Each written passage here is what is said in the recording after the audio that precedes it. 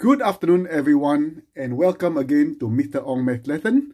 Today, we are going to investigate the 2019 external paper of Tables, Equation and Graph at the NCEA Level 1 Maths paper. Let's go.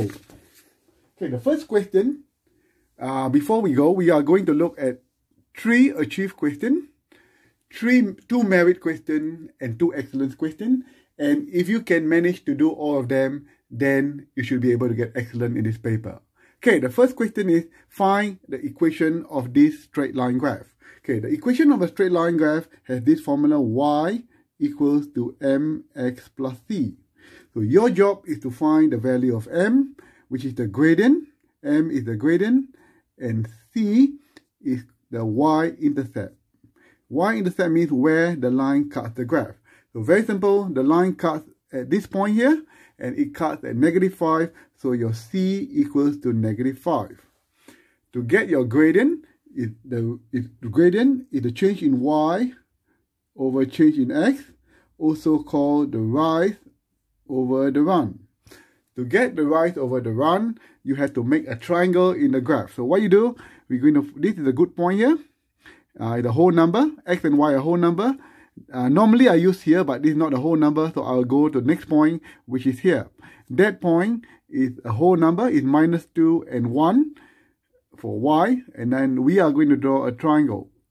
Okay, so the triangle, so what we're going to do, we are going to circle the area here, and we are going to find the rise. So -5 to 1, the rise is 5, and from 0 to -2, the run is 2. So the rise over run is going to be 6 is the rise, and 2 is the run. We can simplify that as 3. And the last thing you know whether if from left to right, from the left to the right, is the graph going up or going down? It is actually going down. So that will give you a negative gradient. So the final answer is going to be y equals to negative, because it's a negative gradient.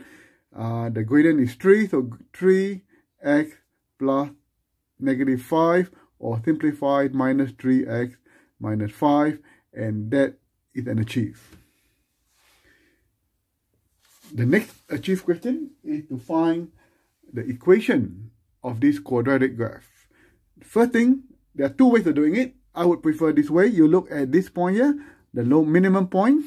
That minimum point is actually -2, -4.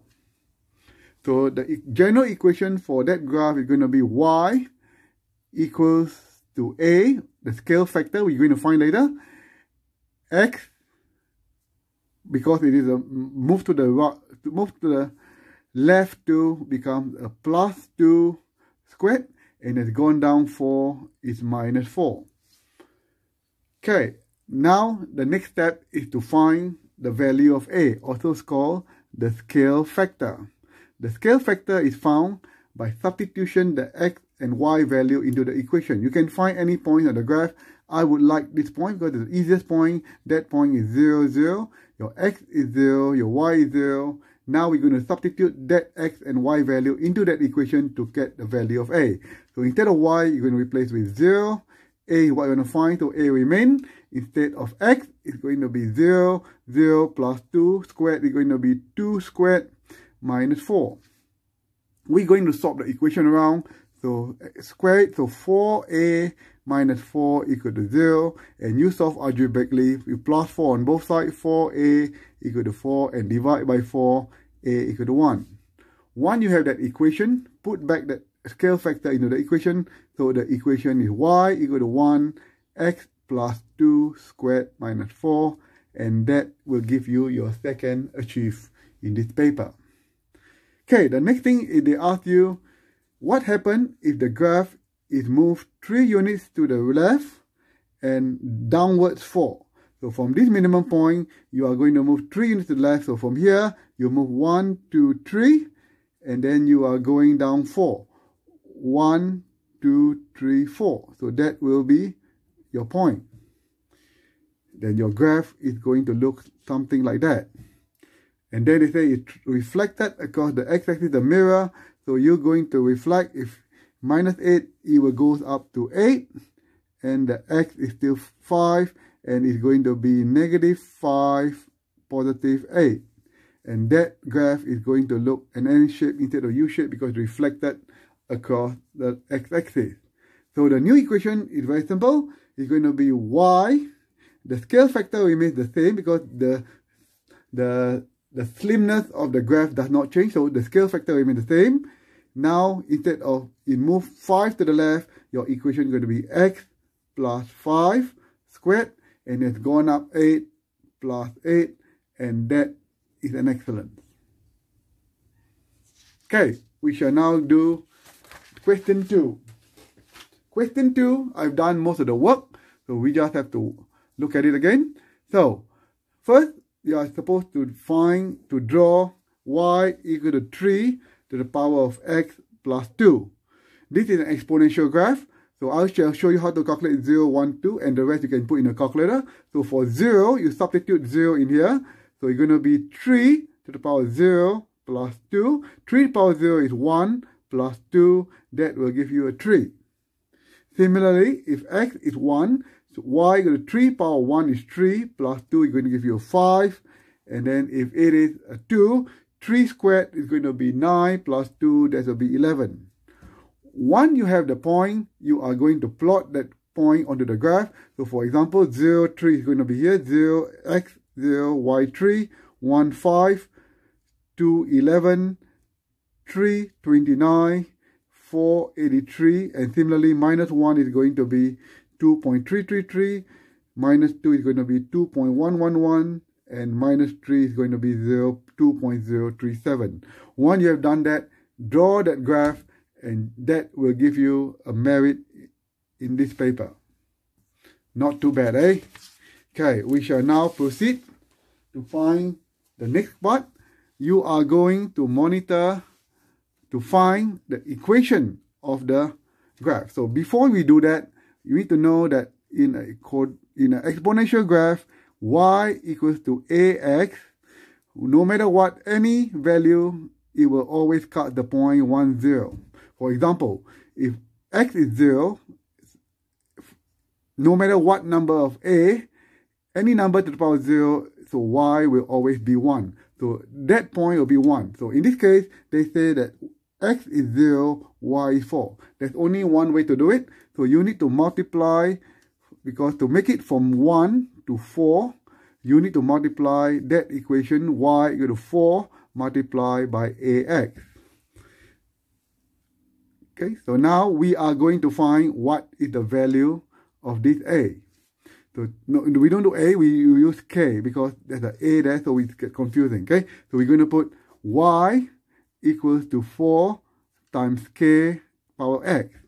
Okay, this is your x, this is your y. So instead of y, we're going to replace with the area. Instead of the x, we are going to replace with days. And k is just a constant. We are going to find that.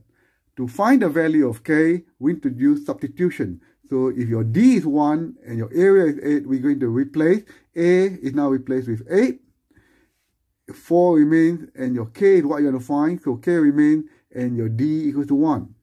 So expand it, 8 equals to 4k, and you can confirm that k is equals to 2. So your equation is going to be, area equals to 4 times 2 to the power of d.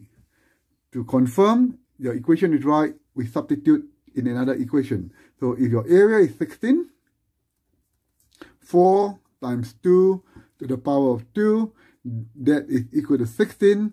So that equation is right, and that is another merit. Okay, good. We are looking at the last question.